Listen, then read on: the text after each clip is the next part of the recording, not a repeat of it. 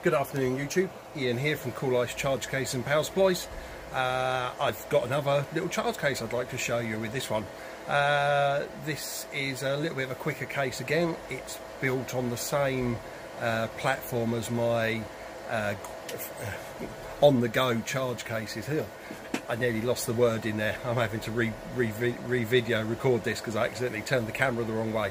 But anyway, this is the idea of this case is based on my grab-and-go cases for the ISDTs, but using a slightly larger case because the customer requested that he wanted to put 3 ISDT Q6s in his case rather than the single one, and at the same time, of course, a power supply, so that he could then use this case from AC or also DC using the input jack, and of course then I've fitted my usual rotary isolator switch there on the case deck, if you like, so that the customer can then obviously switch between the internal ACs when he's obviously got mains power available, and then obviously change the action of the input output connector to an input side only, and obviously then plug in a 12 volt car battery, 24 volt leisure battery, or a DC LiPo, depending on what sort of size batteries he wanted to charge.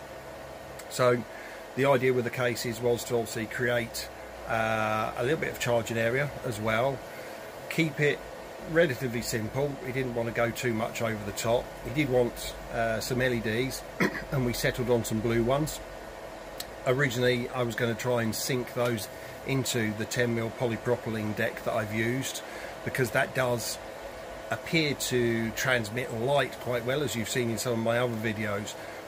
So I was going to do the same principle again and route a channel into the polypropylene and obviously sync the 10mm wide strip of LEDs into it, so then of course then the light transmitted through the plastic as best as it could. Unfortunately, due to size constraints within the case and how tightly packed I had to keep the 3 chargers to achieve the sort of layout I wanted to do, I couldn't do that. So I've mounted the LEDs like I used to on the inside of the case, and surprisingly the brightness of them and the various cutouts and what have you in the deck itself actually grabbed the light still, and it transmits quite nicely. So it does kind of give a little bit of a halo effect on quite a few of the cutouts, if not all of them, which is quite good. So that's worked out really nice. I'm quite pleased with that, and the customer's quite pleased with it as well from the photographs I've sent. So obviously I'm not going to waffle on too much. I would just like to, if I can, plug my 3D printed components for these cases. You've seen them now in various cases. I design and 3D print my own connector adapters, and obviously as and when I need another design, I'll design it, print it, and obviously go for any prototyping stages. But what I'm also going to do, and also I have already, if you like, these are open to be purchased by you, my customers. So if you are building your own case and you would like some of the connector holders that I've got, contact me. I can obviously 3D print these for you. I'm not releasing the files. They do take me a lot of time. I put a lot of effort into them. So sadly, for those that do have their own 3D printer, this is obviously a sad fact of the matter, but I'm obviously going to keep the files, but I am capable then of obviously printing them on my own 3D printers and obviously supplying them to you for use. So if you need anything like that, give us a shout. I'd also like to just take a few minutes as well and obviously thank not only my customers, but people that have liked and shared my videos and commented on my videos and my charge case builds mainly, because obviously I'm just a person waffling away in front of the camera here, but at the end of the day it's my charge cases and the effort that I put into them that makes them what they are, and for people then to compliment them and show their appreciation of the time and effort that I put into them is very humbling for me. I appreciate all the kind words that people give, and I appreciate you people obviously giving my name out to other people as well, because they'll lead on to one person, then they'll lead on to more people, and that generates business for me. And in my eyes, there is no better advertising than word of mouth. From one satisfied customer goes to the next and to the next and to the next, and it just keeps going exponentially kind of thing. So that is why I make sure each and every one of my cases is up to a standard that is good enough for me. and if it's good enough for me, it is good enough for my customers, and it shows. I've had some great feedback from you guys, within the helicopter community and the UAV community, and word is spreading, and I appreciate that. Thank you very much for that. Please keep going, and I thank you all for it. But anyway, without further ado, because I'm waffling on again, let me turn this phone round and show you the case itself. Oh, got a little bit of a shot of my bin there, my makeshift bin using the bag. But anyway, this is the case. It's a Nanuk 925 in graphite grey, which is the first time I've ever seen this colour close up, and it's actually quite a nice colour. I obviously spec'd, or should I say, I gave the customer an option of various cases, and this was the one he wanted, so it's turned out quite nice. Obviously I've got the USB port on the left hand side, and then on the right is the AC in. I quite like doing this. You always think to yourself, oh, should I really be cutting holes in an expensive case? But I do quite like having the mains power on the side. Unless I'm asked to keep the case 100% watertight, I will obviously do this, because I do feel it does simplify things a little bit, especially with the power, where the way I mount the power supply is underneath the deck, bolted securely to the bottom of the case itself. I then don't have to run high voltage wires from the deck down to the power supplies themselves. I can just obviously have all the high voltage wires then secured nice and neatly in the bottom of the case, and then obviously AC in on the side, and then basically then any wires then going up from the power supplies themselves up onto the deck, which is obviously holding the charger and any connectors, is low voltage DC stuff. I quite like that. It saves any mechanical stresses or strains where it's not necessary to have them, and just make me feel a bit better when these cases go out into the public. But anyway, let me lift the lid, and there we go. As you can see,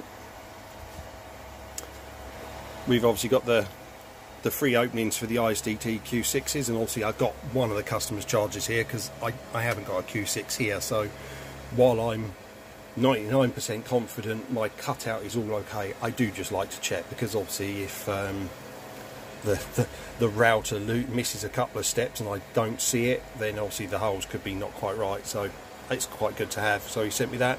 And then obviously as with my grab and go case, the cradle is the cooling air duct again of the charger. So obviously the charger's got its own little inbuilt fan. It pulls cooling air in through the front slots, is directed then down through the holder, through the charger then, and obviously then thrown out the back then via its own little fan out the vent at the back.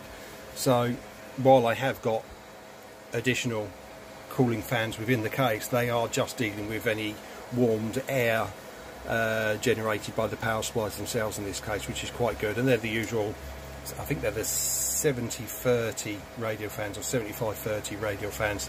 Again, they work quite well and don't seem to take up a lot of room, which is quite nice. Again, mounted on 3D printed brackets, and to avoid any unnecessary work with obviously mesh grill, I've created like the grills in the actual deck itself, which has worked out quite good. 2 to 6S balance port then obviously sunk into the deck itself, so it's flush, obviously held in place.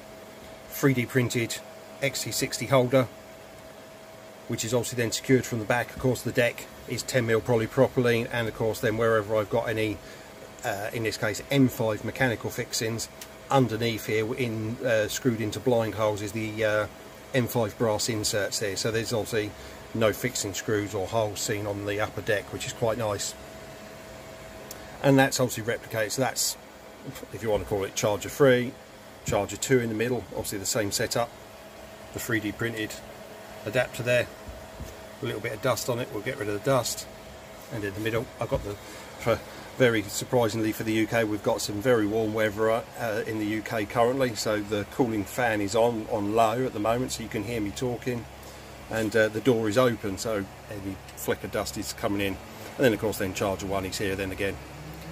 And what the plan was originally, I normally put my line of cooling slots across the front, but I thought it dawned on me that the customer might then lay his batteries in front of each charger. So I certainly don't want to put air slots then down the front because they will then be covered, so I've literally just put 3 up each side vertically, and that's quite good. So charge a LiPo 1 here or whatever, nickel metal hydride, another pack here, and then the charge leads will just plug straight in. It'll work quite nice and neat, nice and simple. Effectively then potentially no need for any adapters if there's XT60s involved.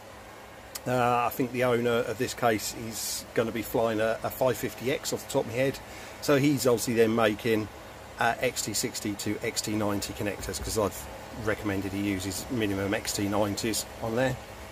Rotary in this corner then, we've got the usual rotary isolator switch, so this will disable the positive wire coming from the inbuilt power supplies in here. So obviously in the on position, the internal power supplies will then give power to the charger. Flick it to off, and then the eagle-eyed among you in the top right hand corner, there's an XT90, which is the input and output DC power connector. So when the internal power supplies are running, this will give 25 volts out, and when the rotary switch is in the off position, this XT90 connector then becomes the DC input point. So from here then, obviously you could make up a lead with crocodile clips on the end of an XT90 to plug it in and obviously power off your car battery, or so you had an external power supply, then obviously whatever that connector has to an XT90 again, and then that will put the DC in. So you can then obviously switch between it, and obviously just to be on the safe side, I always put the switch there, because the last thing you would want to do is have a LiPo connected here, switch then the AC port on, which will then obviously power the internal power supplies, and then the LiPo gets straight 25 volts. So to try and avoid that potential issue, another little reminder there directly in front of you in plain sight via a label. It just avoids any issues, just in case. I certainly don't want any of my customers to have any issues. So let's turn it on, flick that to on. You can turn it on and off while it's on, but I'll do it now before I flick power. Flick the AC on, which you heard. The Q6 comes to life, because obviously the power supplies are now receiving AC there, so they're giving out their 25 volts, and you can actually see these little LEDs. I'm sorry, but this strips of LEDs, I think they're the 50/50 LEDs, and they're not RGB ones, they're just plain blue. I wanted blue. They are so bright, it is unreal. And obviously the effect, you can just about see them there, they're mounted on the side of the case in there, but the effect they give when the polypropylene catches the light, and this is one of the things that the customer did say to me, oh, can you try and make it so the apertures of the chargers glow? And sure enough, they are. I'm quite pleased. It's giving just the right amount, so you've got like a little halo glow, and I have tried blocking it, and I think even when the charger's in there, yeah, you will, because this one's obviously got the charger in, and you're still getting the light being caught, and you can just about see it actually where the fit is tight, but not, you know, there's a little bit of tolerance there kind of thing. You can see the little blue line around, and of course the balance ports as well. Some of the photographs I took last night, which I will, as normal, append to the end of this video, they obviously highlight it because it was a little bit darker. It was not quite so bright with the sunshine streaming through the door, but there it is in all its glory. It's actually going to be quite a nice usable case. Not too big, not too small of course, but it's not too big either, so it's quite nice to carry around. I'm sure the customer will send me a photograph with when he's fitted his other 2 Q6s in place, and then that'll give a true representation of how that deck's going to look. But that looks quite nice. These radial fans work really well. There's a nice cooling airflow coming out of them. Oh, it's quite nice on my hands, cools it down. So yeah, really pleased. So that's another one done. Onwards and upwards. We've got another case build ongoing at the moment, which is housing a 4010 duo and a 48 volt power supply, and that one should hopefully be finished as well within the next 4 to 5 days, so I can send that out to the customer and then start the design, crack on with the next one in the line. Thank you for watching as always. Enjoy your day, stay safe, and I'll look forward to posting another video for you. Take care, bye bye.